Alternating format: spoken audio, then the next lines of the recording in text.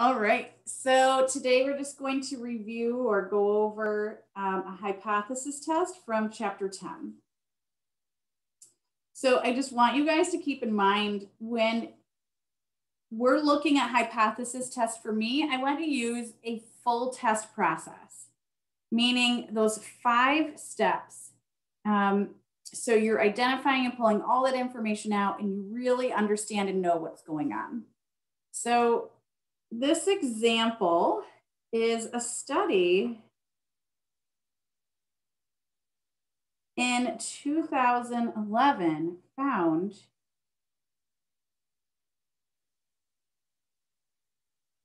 that the average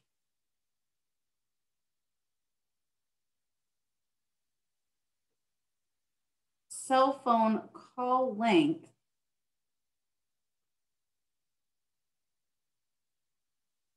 to be 1.78 minutes. A researcher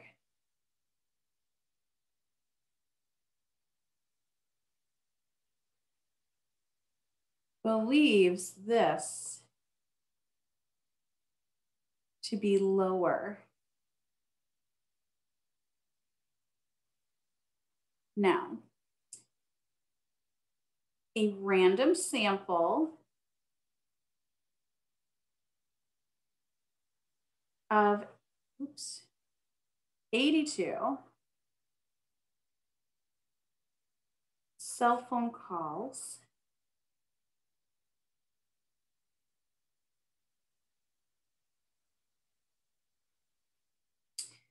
found the average cell phone call length to be 1.65 minutes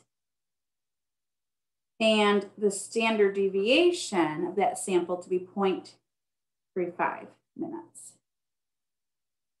So using a 5% level of significance,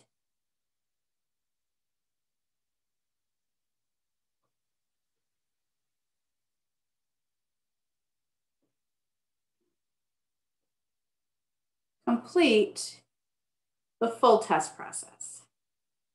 So every time I ask you for a hypothesis test, I always want that full test process. I don't want a partial. The only time I would ask for a partial is if I give you the problem and then I say, well, I started the problem for you and I have the full test process and I filled in some of the blanks. That would be the only time. So we would always show a full test process. And if I happen to do some of it for you, that would be one situation. But normally this would be the problem. And then you have a blank page and you'll complete the test. No other prompts from me other than saying using a 5% level of significance to complete that full test process. Okay. So you know what I do is I use this sample. So right here, it says a random sample of 82 cell phone calls found the mean to be 1.65 and the standard deviation of 0.35. So right there, that sample piece is what I use for my population. And remember, it's not the 82 cell phone calls, it's all of them, right? So let's start right here, their population step. And under a population step, I need to identify the objects.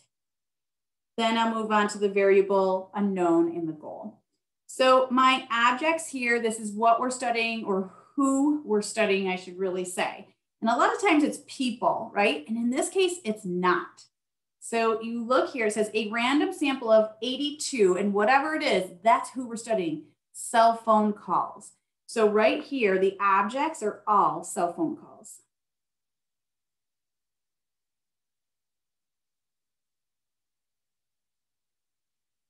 That's who we're studying. Now, the variable is what we're studying about those cell phone calls. So it's what's changing from call to call. And right here, it says that we found that the calls have a mean, and I didn't really put it into words. So now I have to go up here and kind of read, well, what is it? Okay, so up here, we found that the average cell phone call length. So it's the call length, and it appears to be in minutes, right? So you can be a little bit more specific, but you don't have to be if you don't want here. So right here, you could just say call length. And then you can add in minutes if you want. You don't have to put that. But then I also want to mention that if this is categorical or numerical. So the length of anything is a meaningful number. It's numerical. There's other things pointing to this being numerical. It gives me an X bar. That's a sample mean. That's numerical, right? I don't get X bar for categorical. S is the sample standard deviation. I only have that for numerical. So I have multiple things pointing to the direction of a numerical variable here. Okay. What's before? Oh, found. Oh, that's a D. Found. There you go.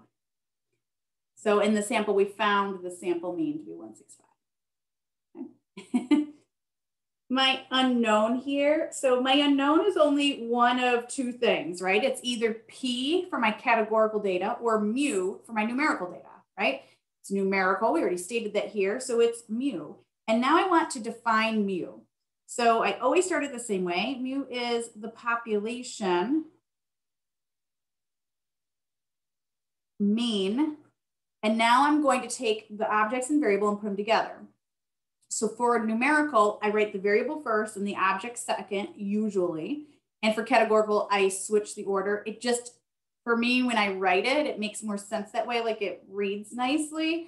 Write it however you want, right? So it's the population mean. It's the average call length of the cell phone calls. That's what we're studying, right? So mu is the population mean. So I'm talking about it's the average call length of all cell phone calls, not just the 82, all of them. So that's what we're saying when we say population.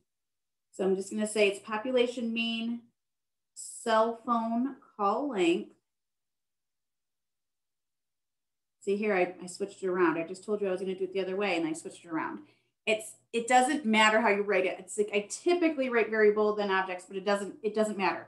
Like I could have said mu is population mean call length of all cell phone calls.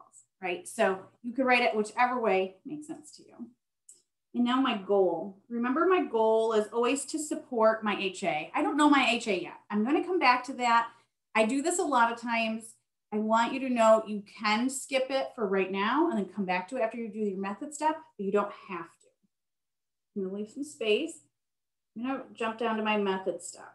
As you do more and more of these, you don't have to do it this way. But sometimes I think it's a little easier for some people. So I have my null and my alternative, and I'm going to write my alternative first. So my alternative, I have to go back and look at my problem up here. So it says a study in 2011 found that the average call length is 1.78 minutes. A researcher believes this is to be lower. So it's less than. That's what we're trying to show. So we're trying to show that mu is less than 1.78. So that means my null is mu is greater than or equal to 1.78, or you can write it as mu equals 1.78. Okay. So there's my null and my alternative. Now I'm going to write my goal here in a minute when I'm done with this method step, and it's going to be this, the alternative, just out in words. My alpha was given to me. That's my level of significance. It's 5% or 0.05. And here I'm studying numerical data. So it's the T curve or T test statistic. And I'm just going to mention I have degrees of freedom, which is equal to n-1 for this problem. So now I'm done with my method step, which is pretty quick. I want to go back up to my goal. My goal is to show support for HA, okay? I want to be able to say that this is true. So I'm just going to say that, and I'm going to put this into words. It's easy to do it because it's already in words right here, right? So the population mean cell phone call length is less than 1.78 minutes. Okay, that's my goal. I'm just taking the symbols and putting it into words. Everyone good with that? Any questions on those first two steps?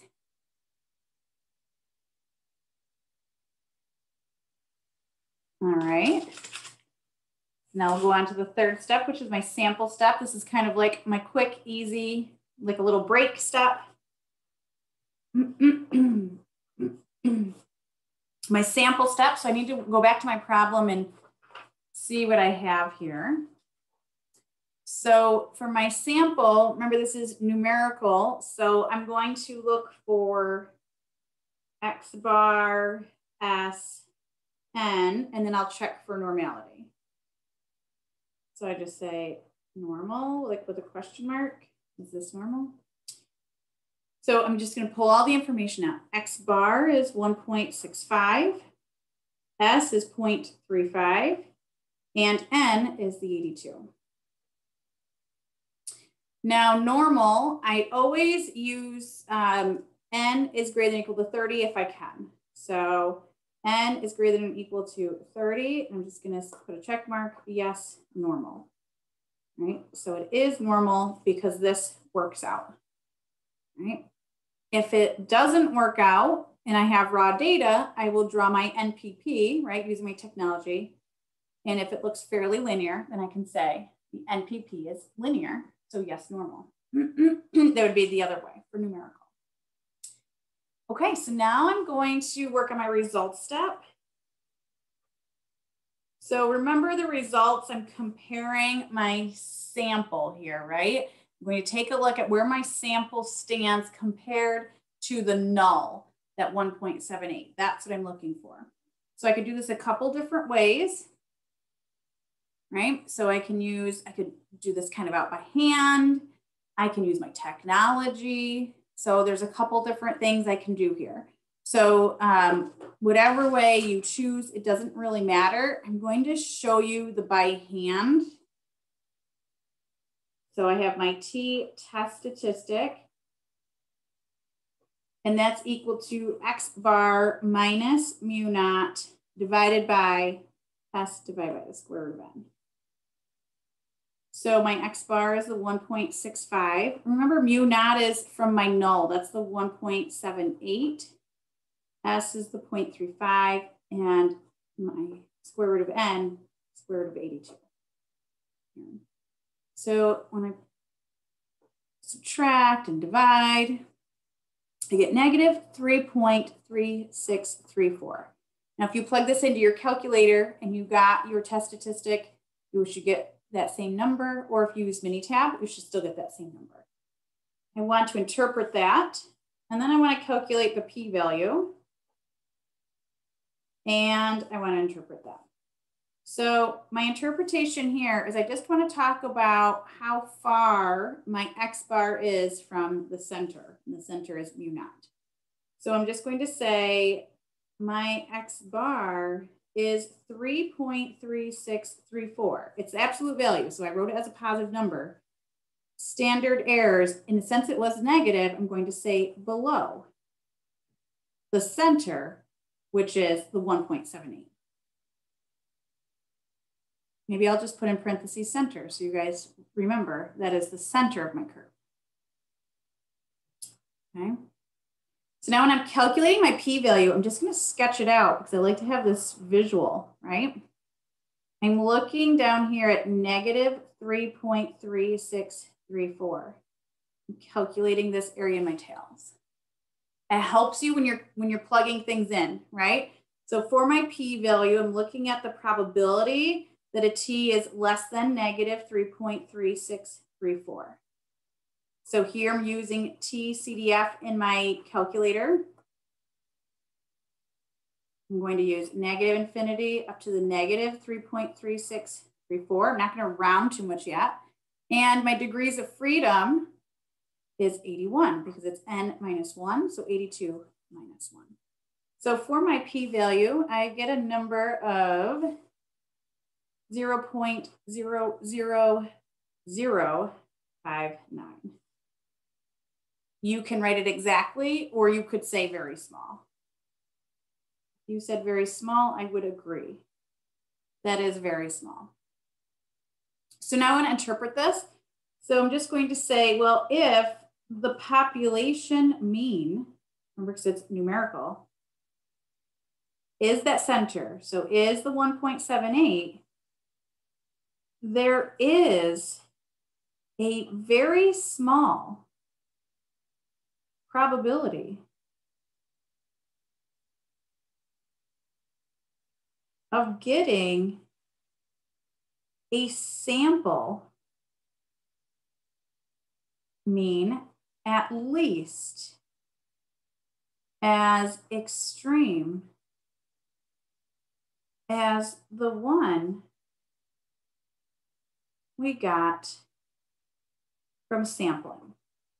So all this is saying is I have a very small probability of getting a second sample that far away when the center is 1.78. Okay. That's my results. You could have easily plugged this information into your calculator and got your T and your P very quickly another way. I like to show it all different ways because you're welcome to do it different ways, right? You're welcome to calculate it out more like by hand like this, or you're welcome to use your technology. Not picky about which way. Sorry, I'm moving that. I'm trying to move it up a little bit. Okay, so now we're gonna move on to our conclusion. Anyone have questions on these two steps, the sample and the result step, before I move on?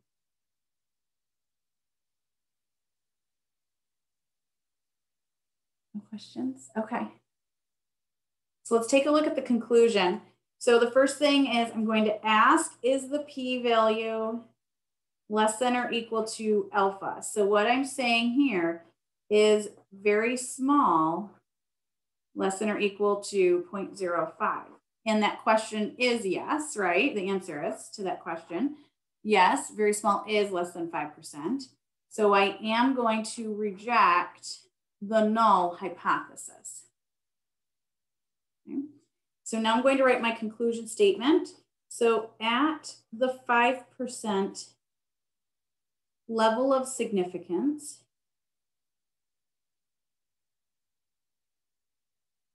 we can conclude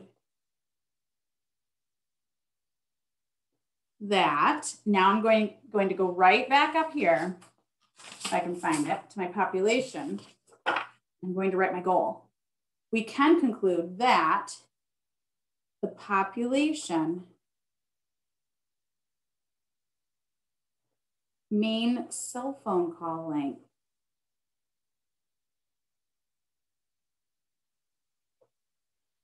is less